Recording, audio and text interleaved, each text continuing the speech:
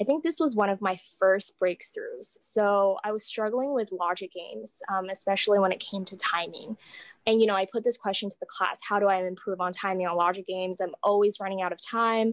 And one of the students, just said, oh, instead of doing the questions by order, I think she said, do all the local questions first and then go back to the global, because then you kind of get more information as you go through. And that was really, really helpful to me. So I implemented that strategy. And, by the end of, I would say like a week and a half of practicing that strategy, I was able to complete the logic game section on time, as opposed to before where I was taking, anywhere from 40 to 45 minutes.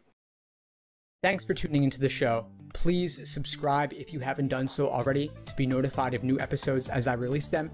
And feel free to reach out if you need anything at all as you move forward with your prep. I'm happy to help however I can. In the meantime, I'll wish you all the best and take care.